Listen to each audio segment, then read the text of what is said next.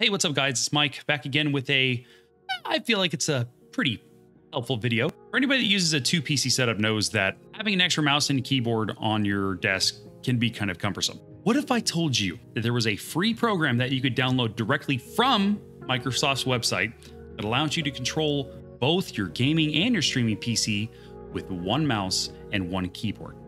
So I'm going to show you guys how to install it, get this thing up and running. It's super quick, super easy, and it's super lightweight. Barely uses any resources, so let's get into it. So here's what the landing page looks like for Microsoft's Mouse Without Borders program. Obviously, you want to click to download manually. As you can tell, I've already downloaded this bad boy. So I'm going to go ahead and drag that. We're going to open that one up. Let's go ahead and go through the installation process. Finish.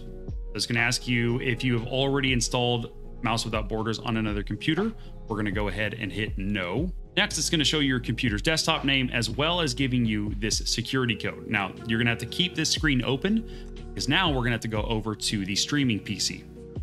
Okay, so here we are over on the streaming PC. As you can see, I have the setup file already ready to go. And we're going to run this thing through. Okay, so once again, we're going to go through the setup process. We're going to install Mouse Without Borders, and we're going to go ahead and finish. So once it's done installing, you're going to see this window pop up again, where it asks you, have you already installed Mouse Without Borders on another computer? This time, we're going to hit yes. So here you're going to need to get the security code and the other computer's name, and that's what you're going to type into here. So I'm going to blur this out so you heathens don't try to steal any of my hentai files. All right, once you get that stuff entered in, go ahead and hit link. And with that, both computers should be connected. You can copy and paste from one computer to another. You can even drag files across both computers and share the same keyboard and mouse. We're going to go over to the gaming PC and we're going to hit next and done. So when this window pops up, think of this like it's your display settings in Windows and how you have your monitors displayed. That's pretty much what it's asking you. It's asking you, okay, which computer is on which side? My actual local machine is on the right of my stream PC, so I'm going to move that over and hit apply and then close. And then I'm going to go over to my streaming PC and yep, looks like everything's shipshape. We're going to go ahead and apply and close. Now, this is the part I pretty much lost. I lost it at. So we're going to move our mouse, right? Here we go. Let's do the test. Ah, look at that. We can even go over here, throw that in the trash. Don't need that garbage anymore. Open up Google. We could technically type anything we want to. Go.